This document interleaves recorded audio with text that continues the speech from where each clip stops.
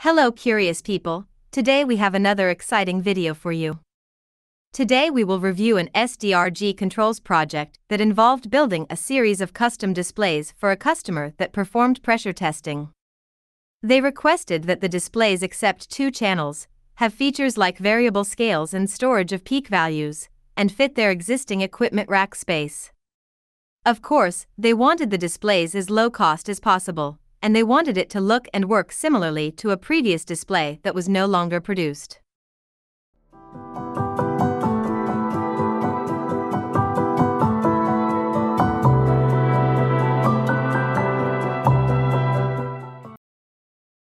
While all of SDRG's projects involve custom control programming, this project involved the design and production of custom hardware as well as software. We met with the customer to review all the display feature requirements and the operation of their old displays.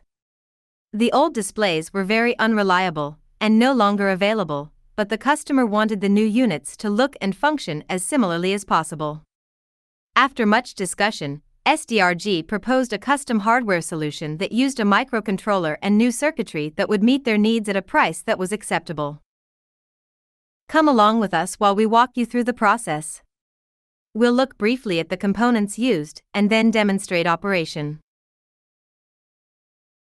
To accomplish the design, we reviewed components that would provide the features desired. Shown here is a drawing of the circuit developed, and the various sub-assemblies developed, and the connectors between the assemblies. The design centered on a low-cost microcontroller integrated circuit that SDRG determined had the hardware and programming capabilities necessary to accomplish the task. Shown here is the printed circuit board SDRG developed and had custom made for the displays. The board has room for the microcontroller, the serial programming connection, the video output, the analog to digital input chip, and various power, filter, and support components. Here is the board with sockets, components, and connectors installed. The microcontroller and analog to digital IC were inserted when the unit was ready for programming. The 9-pin connector provided a programming link. We used a small 2x16 LCD display, shown here, to provide a readout to the user of the current pressure. The display was also used at power up to display the unit's serial number and scale configuration, as well as the customer's logo. On the rear of the display, a secondary board was included to provide a serial interface that would accept messages to display on the LCD screen. The display also included an LED backlight. A front plate was produced that provided mounting of user input switches and viewing of the display. The plates were anodized aluminum to provide an attractive appearance, and labels and logos were etched. A window was provided for viewing the LCD display. The back plate was also constructed of anodized aluminum, with mounting holes for the 2 instrument connectors, as well as a user output of the signals. Labels and logos were etched for information. Here is the back plate with the connectors and power jack installed. A test signal is connected to the low channel pressure input. Finally, the enclosure shown here was used to house the electronics.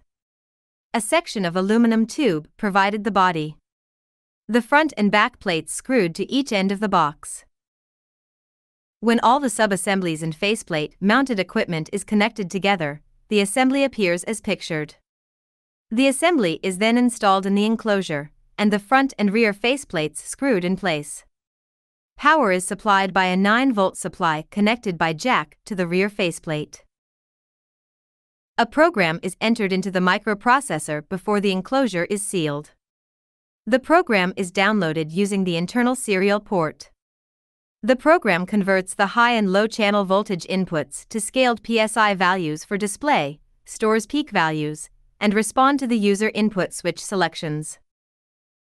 When powered up, the unit first displays its serial number, then the programmed high and low full scales. After power up, the unit then displays the selected channel's pressure reading.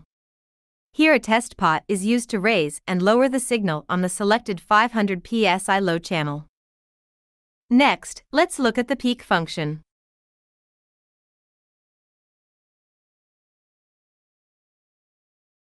When the peak/clear switch is pressed down, the stored peak pressure for the selected channel is reset to 0. Once the peak/clear button is released, the unit resumes normal operation and continuously displays the pressure for the channel. As the pressure rises and falls, the unit stores the highest read value in memory. When the peak/clear button is pressed up to the peak position, the highest pressure read for the channel is displayed. This value remains until a higher value is recorded, or a reset for the channel is selected. A final feature of note is the cal switch, which sends a calibration check signal to the pressure instrument for the selected channel. The unit can be switched to the high channel for all the same features for the second pressure transmitter. Thank you for watching another one of SDRG Controls projects. We hope you enjoyed the journey. We appreciate your suggestions and comments. Please give a thumbs up to like the video and please subscribe to be notified when a new video is released. If you have any automation projects, whether big or small, please give us a call. Thank you.